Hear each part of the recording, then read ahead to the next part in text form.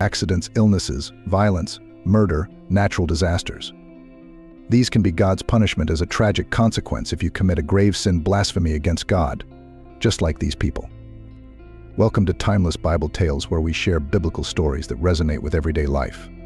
If you're someone who loves God and is interested in the Bible, please help us spread the good news of the Gospels by giving us likes, shares, and subscriptions to our channel. Your support motivates us to create more valuable content for the Christian community. All right, we'll dive into 8 figures who publicly blasphemed God and together uncover the tragic fates they faced in their later lives for cursing the sacred land with special significance for the Christian community, the state of Israel. These people openly mocked God's image and the beloved land of Israel, and they all faced curses, even paying with their own lives. Remember that blasphemy against God never leads to positive outcomes. We should always respect and honor God. Israel, also known as the land of Israelites, holds great significance in the Bible and in Christianity. It is the land in the Middle East that God promised to Abraham and his descendants. The nation of Israel has a long history that spans thousands of years. In the Bible, Israel is often referred to as the Promised Land, a land flowing with milk and honey. After being freed from slavery in Egypt, the Israelites, under the leadership of Moses, traveled through the wilderness for 40 years before entering the land of Canaan, which became their home. Throughout its history, Israel has faced various challenges, conflicts, and conquests. It was divided into 2 kingdoms, Israel the northern kingdom and Judah the southern kingdom, and eventually both were taken captive by foreign powers. However, God promised to restore and return to this land, which has happened at various stages throughout history. The city of Jerusalem holds special significance in Israel. It is the city where the temple was built, originally by King Solomon, and it became the political and spiritual center of the country. Jerusalem is also the place where Jesus was crucified and resurrected, making it an important location for Christians. Because of this high spiritual significance, from the moment Abraham was chosen to be the recipient and transmitter of blessings, he not only received blessings from God but also became a blessing and instrument to bless others. This blessed relationship not only defined Abraham's destiny, but also paved the way for all his descendants. God's promise to Abraham in Genesis 12:3 echoes through the ages, "I will bless those who bless you, and I will curse him who curses you. And in you all the families of the earth shall be blessed." This ancient promise remains a guiding light, shaping the rise and fall of nations and serving as a divine assurance of friendship and favor to Abraham. Regardless of one's wealth, power, or fame, it is essential to recognize that no human has the right to consider themselves superior to the Almighty and challenge his authority by mocking him. In the past, there have been instances where famous and influential individuals engaged in such behavior and tragically met untimely ends as a result. Here are several notable examples. Number 1. Hugo Rafael Chávez, President of Venezuela. Hugo Chávez, former President of Venezuela, had a complicated relationship with Israel during his time in office. Chávez was known for his anti-imperialist and anti-Israel stance, aligning himself with countries and leaders who were critical of Israeli policies. Chávez condemned Israel's actions in the Israel-Palestine conflict, especially its military operations in the Gaza Strip. He accused Israel of human rights violations and called it an occupying force. Chávez also expressed support for the Palestinian cause and recognized Palestine as a sovereign state. Under Chávez's leadership, Venezuela strained diplomatic relations with Israel. In 2009, following Israel's military offensive in Gaza, Venezuela severed diplomatic relations with Israel and expelled the Israeli ambassador. Chávez also established closer ties with countries hostile to Israel, such as Iran and Syria. The president paid the tragic end after more than 2 years of battling cancer. Chávez's illness was first revealed in June 2011, when he announced that he had been diagnosed with cancer. He underwent several treatments, including surgery and chemotherapy, both in Venezuela and abroad. Despite his health challenges, Chávez continued to serve as president of Venezuela and ran for re-election in 2012, winning another term. Hugo Chávez died on March 5, 2013, after a battle with cancer. As Christians, it is important to approach political issues with clarity and a search for understanding while promoting peace, justice, and respect for all people. As a leader, a politically influential ruler, it is unfortunate that Hugo could have done better by maintaining a more friendly relationship, but he chose to act in extremes and made efforts against Israel and met a tragic end at the end of his life. Number 2. Saddam Hussein, Islamic dictator. Saddam Hussein emerged as a prominent figure in Iraq in the late 20th century with his dictatorial, oppressive, brutal, and disregard for human rights regime, and was seen as an enemy of Israel during his time as president of Iraq. His regime was characterized by authoritarianism, censorship, and a cult of personality. In 1980, Saddam launched a devastating war with neighboring Iran. The conflict lasted 8 years and caused enormous loss of life and resources. Despite international condemnation, he continued the war, leading to widespread suffering. Most notably, in 1990, Saddam invaded Kuwait, triggering the Gulf War. Not stopping there, Saddam Hussein's government showed hostility towards Israel and launched Scud missiles at Israel in an attempt to draw them into the conflict to seize Kuwait. This drive was supposed to have a serious impact on the State of Israel, the sacred land protected by God, but fortunately this effort failed completely. Then a coalition of nations, led by the United States, intervened to liberate Kuwait. Iraq was completely defeated, but the tyrant Saddam remained in power and continued to act in defiance of God and violate human rights. The Prime Minister's cruel treatment of people went against God's commandment, and as a result, he received a harsh sentence death. In 2003, the United States invaded Iraq, aiming to overthrow Saddam's regime. After months of fighting, the U.S. military captured him near his hometown of Tikrit on December 13, 2003. His capture marked the end of his brutal reign. Saddam Hussein was put on trial for crimes against humanity. Specifically, he was convicted of the murder of 148 Iraqi Shiites in the town of Dujail. In 2006, he was sentenced to death by hanging. On December 30, 2006, Saddam was executed. The story of Saddam Hussein is a cautionary tale, a reminder that absolute power corrupts absolutely, and that the pursuit of domination can lead to tragic consequences. His name still evokes memories of oppression, conflict, and the fragility of human rights, and this is a bitter end for someone who dared to take Israel and its people to war, an unjust war against God's will. Number 3. Muammar Gaddafi. Liberian politicians. Muammar Mohammad Abu Manar Gaddafi, whose name echoed across the vast Libyan desert, emerged as the dominant figure in the country's political landscape. His journey from young revolutionary to hardliner was marked by ambition, brutality, and a relentless pursuit of power. In 1969, Gaddafi led a group of young army officers in a coup against King Idris I, who had ruled Libya since its independence. The revolution was swift, and Gaddafi declared himself head of the new government.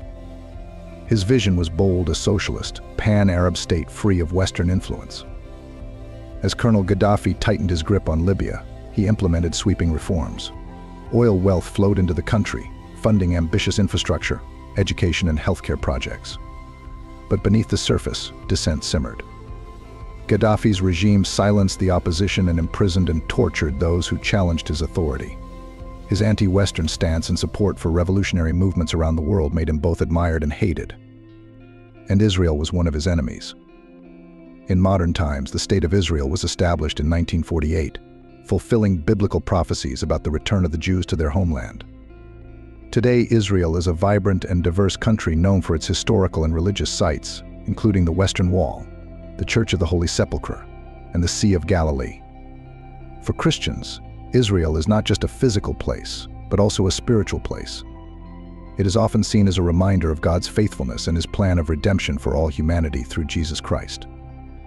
Many Christians visit Israel as a pilgrimage to follow in the footsteps of Jesus and strengthen their faith. It is important to note that Christians believe that God's plan of salvation is not limited to a particular land or country. The Christian message is universal, and God's love and salvation are for all people, no matter where they are. During his lifetime, Muammar Gaddafi had a long-standing conflict with Israel during his time as leader of Libya. Gaddafi was known for his strong anti-Israel stance and his support for many Palestinian and Arab causes. Gaddafi repeatedly criticized Israel, viewing it as an occupying force and oppressor of the Palestinian people. He openly supported the Palestinian resistance against Israel and advocated the establishment of a Palestinian state with Jerusalem as its capital. Gaddafi condemned what he saw as Israel's aggression and violations of international law. Gaddafi was also a staunch supporter of the Palestine Liberation Organization PLO and its leader Yasser Arafat. He provided financial aid, weapons, and political support to the PLO and other Palestinian factions. Gaddafi's support for the Palestinian cause made him a hero to many Palestinians and other Arab states. In addition to his anti-Israel rhetoric, Gaddafi pursued policies that sought to isolate and weaken Israel diplomatically. He actively worked to strengthen ties with countries hostile to Israel, such as Iran and Syria. Gaddafi supported militant groups such as Hezbollah in Lebanon, which engaged in military conflicts with Israel. Gaddafi's brutal actions to maintain control of Libya sparked outrage both at home and abroad for the suffering his brutal dictatorship wrought. Muammar Gaddafi's tragic end came during the Libyan civil war in 2011. As the Arab Spring swept across the region, Libya was engulfed in protests and uprisings against Gaddafi's authoritarian rule. The Libyan people, inspired by the desire for freedom and democracy, took to the streets demanding change. Gaddafi responded to the uprising with force, unleashing his military and security forces on the protesters. This brutal crackdown led to a full-scale armed conflict between Gaddafi loyalists and rebel forces, supported by international intervention. NATO, with a mission to protect civilians, launched airstrikes against Gaddafi's military infrastructure. The conflict escalated, resulting in significant loss of life and displacement of people across the country. Gaddafi's regime faced mounting pressure and international isolation. In October 2011, Gaddafi's convoy was targeted by a NATO airstrike in Sirte, his hometown. He survived the attack but was subsequently captured by rebel forces. Disturbing videos and images emerged, showing Gaddafi being beaten and humiliated by his captors. On October 20, 2011, Muammar Gaddafi was killed under unknown circumstances. His death marked the end of his 4-decade-long rule and the fall of his regime. The exact details of how he died remain disputed, but it is widely believed that he was shot during the chaos of the conflict. Not only the country of Israel in particular, but to mock God is to disrespect, dishonor, or ignore him. It is a serious offense committed by those who have no fear of God or who deny his existence. The most easily recognized form of mockery is disrespect typified by verbal insults or other acts of disdain. It is associated with ridicule, scoffing, and defiance. Mockery is a dishonoring attitude that shows low estimation, contempt, or even open hostility. In the Bible, mockery is a behavior and attitude shown by the fool, Psalm 74:22, the wicked, Psalm 1:1, the enemy, Psalm 74:10, the hater of knowledge, Proverbs 122:13-1, the proud, Psalm 119:51, Isaiah 37:17, and the unteachable, Proverbs 15:12. A mocker goes beyond mere lack of judgment to make a conscious decision for evil. Mockers are without a spirit of obedience, teachability, discernment, wisdom, worship, or faith. Those who mock God will mock the people of God as well. The prophet Jeremiah became the laughingstock of all my people and was mocked in song all day long, Lamentations 3:14. Mockery of God's prophets was commonplace, 2 Chronicles 36:16. Nehemiah was mocked by his enemies, Nehemiah 2:19. Elisha was mocked by the youths of Bethel, 2 Kings 2:23. And of course our Lord Jesus was mocked by Herod and his soldiers, Luke 23:11. By the Roman soldiers, Mark 15:20, Luke 23:36, by a thief on a cross, Luke 23:39, and by the Jewish leaders who passed by the cross, Matthew 27:41. But such actions will certainly confront dire consequences, such as the people I am about to mention below. If you find this video useful, don't forget to like and leave a comment below this video to confirm the lesson learned from this video. Number 4. Thomas Andrews, the Titanic's tragic architect. Thomas Andrews was a talented shipbuilder from Northern Ireland who dreamed of creating a ship that would become a legend in his time. His vision came to life in the RMS Titanic, a marvel of engineering, elegance, and luxury. The Titanic, the world's largest and most modern ship at the time, was a symbol of human achievement. Andrews poured his heart and soul into his design with the pointed statement that the ship was unsinkable. After the Titanic was completed, an inquisitive reporter asked Andrews about its safety. With a sarcastic tone, he replied, "Not even God could sink it." Little did he know that this boastful statement would haunt him for the rest of his life, and would cost him his life, and the lives of all the passengers and crew on the legendary ship he had created. On April 10, 1912, the Titanic set out on its maiden voyage from America to Europe. Passengers reveled in its luxury, unaware of the tragedy that was about to unfold. 4 days into the voyage, disaster-struck iceberg appeared in the black waters of the Atlantic. The massive ship collided with the iceberg, tearing the hull apart. Panic set in as the Titanic began to sink. Lifeboats were scarce, and chaos reigned. Andrews, witnessing the unfolding disaster, struggled under the weight of his creation. As the ship listed, Andrews worked tirelessly to save lives. He guided passengers to safety, urging them into the lifeboats. But the Titanic's fate was sealed. The unsinkable liner succumbed to the icy depths, taking 1,517 souls with it. Only 706 survivors clung to their lifeboats, shivering in the cold night. Among those lost was Thomas Andrews. He remained on board until the end, facing the consequences of his hubris. The tragedy of the Titanic is a stark reminder no human creation is invincible. Even the greatest achievements can crumble before the forces of nature. Thomas Andrews, once proud, met his tragic end a heartbreaking example of what happens when mortal words challenge the providence of God. And so the legacy of the Titanic lives on a cautionary tale etched into history, reminding us of the limitations and fragility of our endeavors. And keep in mind that you will never play God, or else you will meet a tragic end. Number 5. John Lennon, The Beatles. John Lennon was a legend and the co-founder of the Beatles in the 1960s. Their songs have ruled the world for nearly a decade with their great music. However, Captain John consistently courted controversy with statements that were deemed blasphemous against God and believers throughout his artistic career. In 1966, John Lennon was interviewed by an American magazine, and this is what he said: "Christianity will end. It will disappear. I do not have to argue about that. I am certain. Jesus was okay, but his subjects were too simple today. We are more famous than him." In 1968, he even declared himself to be the reincarnation of Christ. The following year, his single "The Ballad of John and Yoko" caused further uproar due to its offensive lyrics directly referencing the crucifixion Christ. "You know it ain't easy. You know how hard it can be the way things are going. They're gonna crucify me." Lennon's public claim of being Christ's biggest fan on the BBC fueled the fire. He also expressed dissatisfaction with the Church of England, shared his vision of heaven, and lamented not being able to marry Yoko Ono in a church due to her divorce. During a trip to Canada in 1969, he repeatedly suggested that the Beatles had more influence on young people than Christ. In 1970, Lennon's song "God" featured lyrics expressing disbelief in Jesus, the Bible, Buddha, the Gita, and even the Beatles. His iconic track, "Imagine," released in 1971, faced criticism for the line "Imagine there's no heaven," which reflected his atheistic views.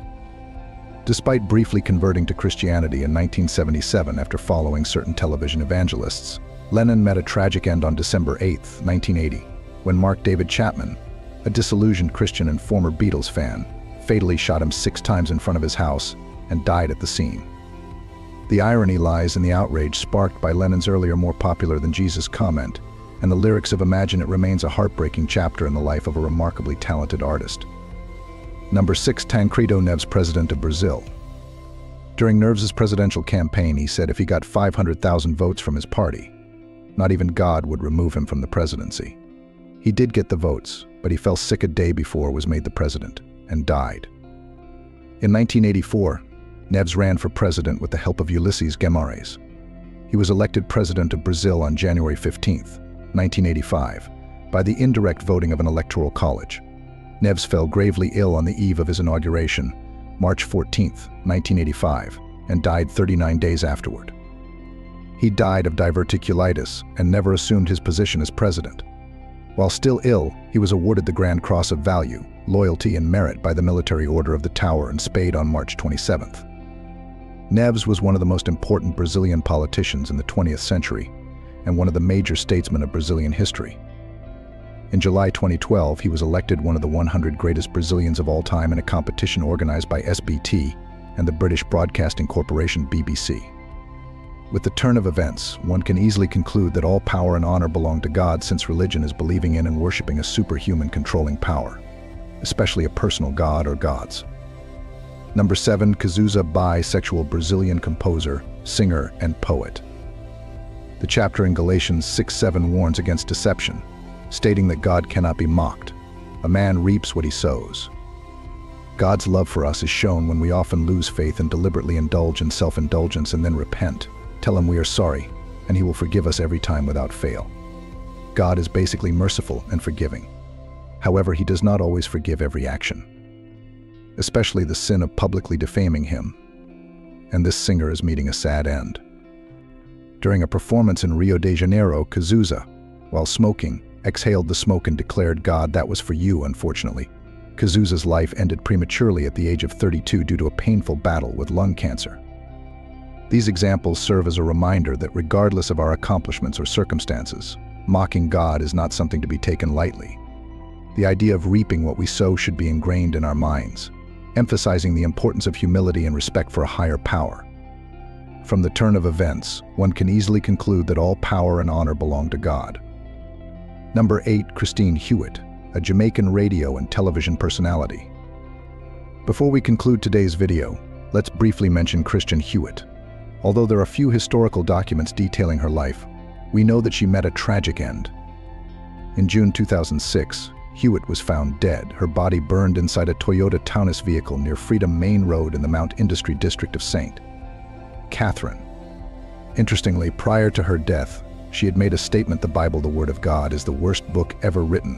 While we cannot definitively link her demise to divine anger, publicly criticizing the Bible is an act that challenges God's will and teachings. As we explore historical figures, let's approach them with fairness and accuracy, relying on reliable sources and factual information. As Christians, we're encouraged to show love, compassion, and understanding even toward those who face personal challenges or made mistakes in their lives. It is easy for us as believers to point the finger at those outside the church who mock God, but the most subtle mockery of God, and the most dangerous, comes from those of us sitting in church.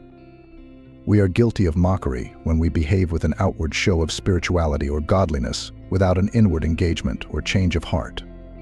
Charles G. Finney, a preacher in the 1800s, wrote about the effects of mocking God. To mock God is to pretend to love and serve Him when we do not, to act in a false manner, to be insincere and hypocritical in our professions, pretending to obey Him, love, serve, and worship Him. When we do not, mocking God grieves the Holy Spirit and sears the conscience, and thus the bands of sin become stronger and stronger. The heart becomes gradually hardened by such a process. God warns that mockery of what is holy will be punished. Zephaniah predicted the downfall of Moab and Ammon, saying this is what they will get in return for their pride, for insulting and mocking the people of the Lord Almighty. Zephaniah 2:10. Isaiah 28:22 warns that mockery will cause the chains of Judah's sin to become stronger, and that destruction will follow. Proverbs 3:34 says that God will mock the mocker but give favor to the humble and oppressed. 2 Kings 2:24 records the punishment that befell the youths who jeered Elisha. This is what it means that God is not mocked. There are repercussions for ignoring God's directives and willfully choosing sin. Adam and Eve tried and brought sorrow and death into the world. Genesis 2:15, 17, 3:6, 24. Ananias and Sapphira's deception brought about a swift and public judgment. Acts 5:1-11. Galatians 6:7 states a universal principle: do not be deceived, God cannot be mocked. A man reaps what he sows. God cannot be deceived. Hebrews 4:12-13. Achan's sin, Joshua 7, and Jonah's flight, Jonah 1, were not unknown to God. Jesus' repeated words to every church in Revelation 2-3 were, I know your works. We only deceive ourselves when we think our attitudes and actions are not seen by an all-powerful and all-knowing God. The Bible shows us the way to live a blessed life, sometimes by the good examples of godly men and women, and sometimes by the negative examples of those who choose to follow another path. Psalm 113 says, Blessed is the one who does not walk in step with the wicked, or stand in the way that sinners take, or sit in the company of mockers, but whose delight is in the law of the Lord, and who meditates on His law day and night. That person is like a tree planted by streams of water, which yields its fruit in season, and whose leaf does not wither. Whatever they do prospers. God warns that mockery of what is holy will be punished. Zephaniah predicted the downfall of Moab and Ammon, saying, this is what they will get in return for their pride, for insulting and mocking the people of the Lord Almighty. Zephaniah 2:10. Isaiah 28:22 warns that mockery will cause the chains of Judah's sin to become stronger, and that destruction will follow. Proverbs 3:34 says that God will mock the mocker but give favor to the humble and oppressed. 2 Kings 2:24 records the punishment that befell the youths who jeered Elisha. This is what it means that God is not mocked. There are repercussions for ignoring God's directives and willfully choosing sin.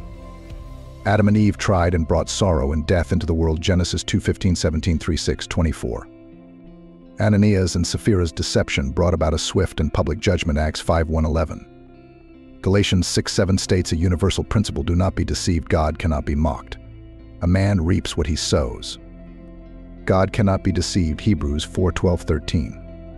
Achan's sin, Joshua 7, and Jonah's flight, Jonah 1, were not unknown to God. Jesus' repeated words to every church in Revelation 2-3 were, "I know your works." We only deceive ourselves when we think our attitudes and actions are not seen by an all-powerful and all-knowing God. In conclusion, the Bible shows us the way to live a blessed life, sometimes by the good examples of godly men and women, and sometimes by the negative examples of those who choose to follow another path. Psalm 113 says, "Blessed is the one who does not walk in step with the wicked or stand in the way that sinners take or sit in the company of mockers, but whose delight is in the law of the Lord, and who meditates on his law day and night. That person is like a tree planted by streams of water, which yields its fruit in season, and whose leaf does not wither. Whatever they do prospers." I hope you will find this content valuable. It is a blessing that you are encouraged to continue engaging with it and sharing it with others. Together we can enlighten and expand our understanding to others, God's lovers. Please like, share, and leave comments below this video to help us spread the gospel of God. Thank you for being here, and may God bless you.